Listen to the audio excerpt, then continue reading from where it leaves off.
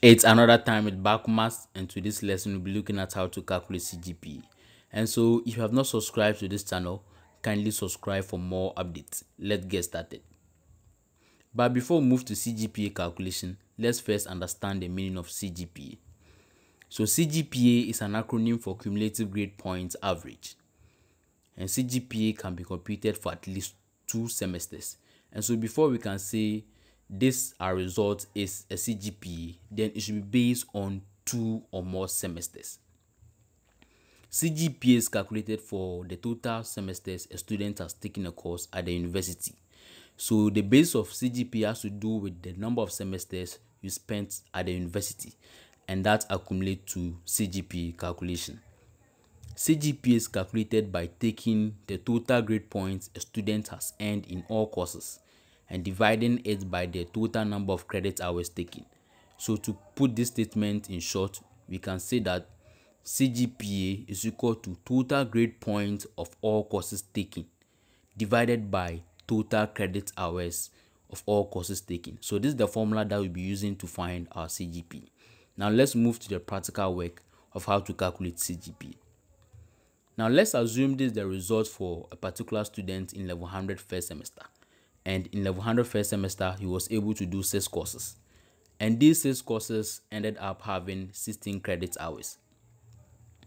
And then at the end of the semester, he was able to accumulate a grade point of 59.5. Let's keep this data and move on. Now, this happens to be the result for the same student in level 100 second semester. And in level 100 second semester, he took another 6 courses. By this time, his credit hours was 15. And at the end of the semester, he ended up getting a grade point of 47. So this is the data for a particular student in level 100.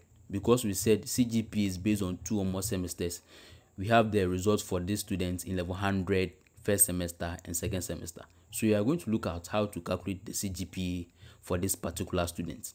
Now let's try and summarize the data for this student. Now remember that in level 100 first semester, the person had a grade point of 59.5, and then also the credit hours was 16. And the second semester, the person had a grade point of 47, and then its credit hours was 15. So to find the CGPA for this person in level 100, we are just going to sum the grade point for level 100 first semester and then that of level 100 second semester, as it says in the formula. So the grade point for the person level 100 is now what we see here. So that is total grade points for level 100 is just 59.5 plus 47, and we are getting 106.5. And then to find the total credit hours for the person level 100, we are going to sum the credit hours for first semester and that of second semester, and that was 16 and 15. So at the end, we are getting total credit hours for level 100 is equal to 16 plus 15, and that gives us 31. So we are now going to do substitution into the CGPA formula, and the formula says total grade points of all courses taken divided by total credit hours of all courses taken.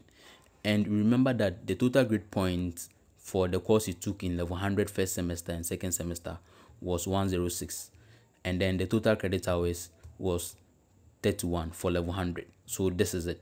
So when we divide 106.5 by 31, then our answer is 3.4355.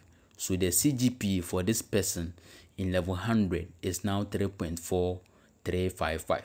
So basically, we can calculate the CGPA regardless of the level that we are right now. So what we are going to do here is that we are going to take all the grade points and sum them, and also take all the credit hours and sum, and at the end we are going to find their ratio, and that becomes our CGPA. So this ends to this video. Thanks for watching. Kindly like, comment, subscribe, and share. See you in our next video. Bakumat, thinking beyond infinity.